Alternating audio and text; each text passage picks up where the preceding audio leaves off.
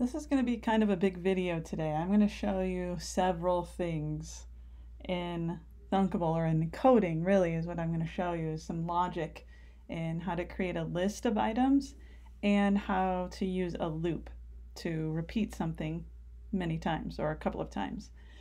If you haven't already explored all of this, I'm going to just show you how.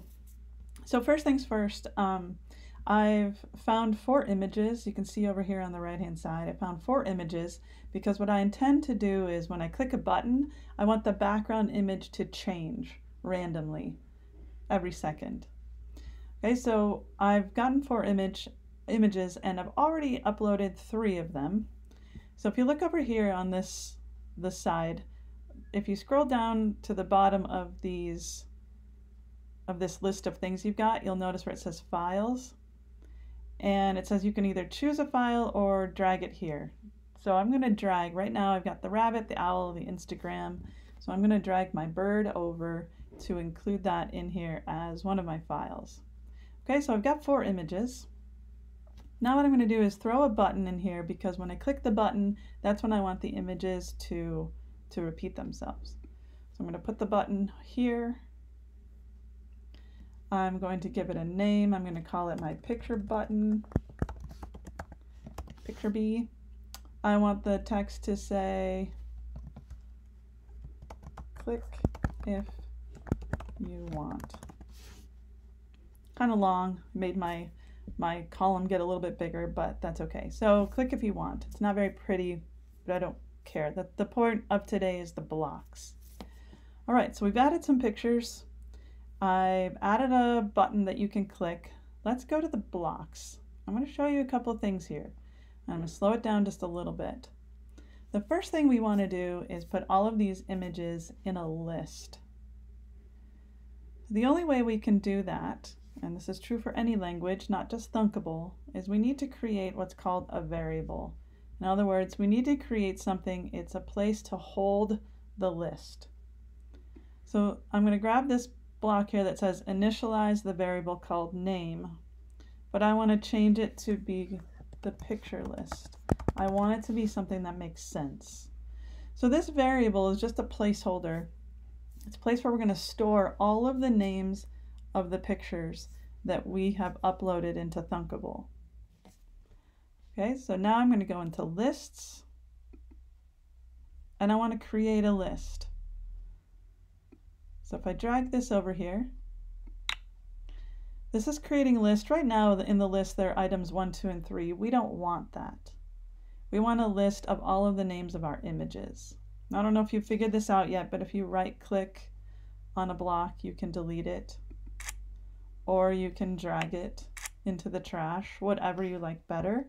If you have a lot of blocks, so for example, if I wanted to delete this whole thing, if I right click on it, it says I can delete all 3 blocks at the same time.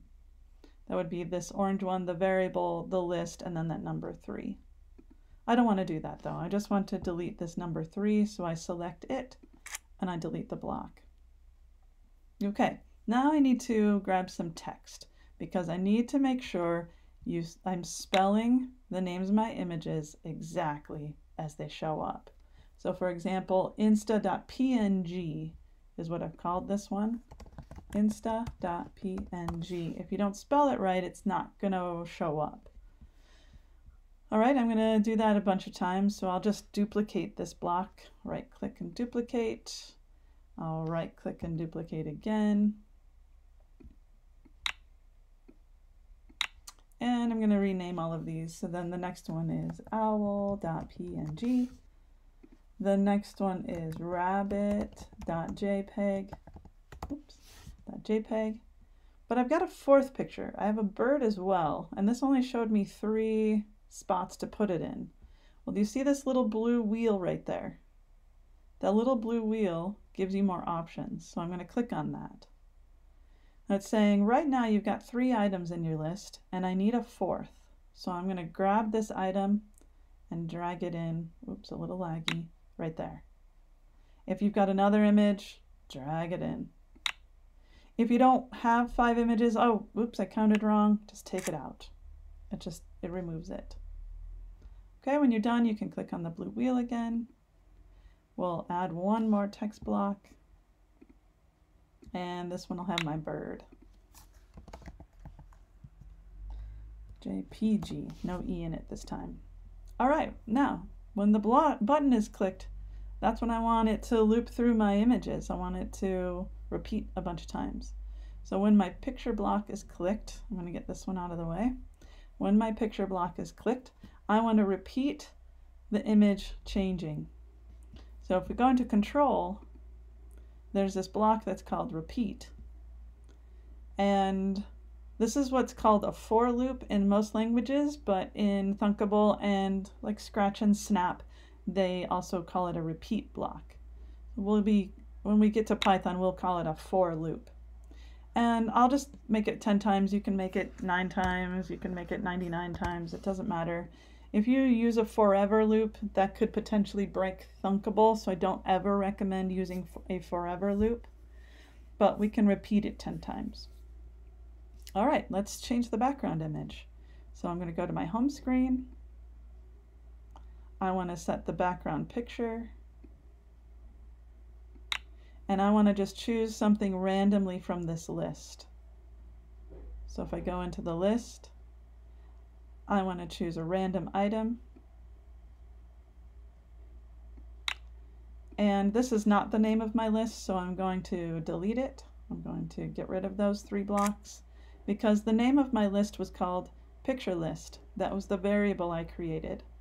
So I'm saying go get a random item from the list called blah.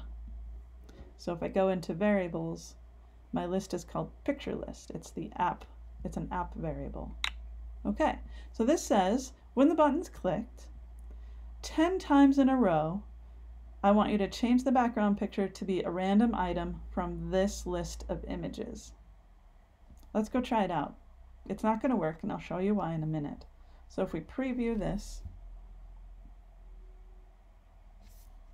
and if I click the button, it's only showing me 1. But really what's happening is it went through all 10 of those pictures so quickly you couldn't see it. So what we need to do is slow that process down a little bit. Not much, but a little bit. So for this, after it changes an image, I want to pause for a second. So I want to wait for 1 second and then go back up and do the loop again. So the first time through, it'll pick an image, it'll wait a second, and then it'll come back up to the top. It'll pick an image, it'll wait a second, and it'll come back up to the top, and it'll do that 10 times. It's just working its way through the loop. So now let's go try it.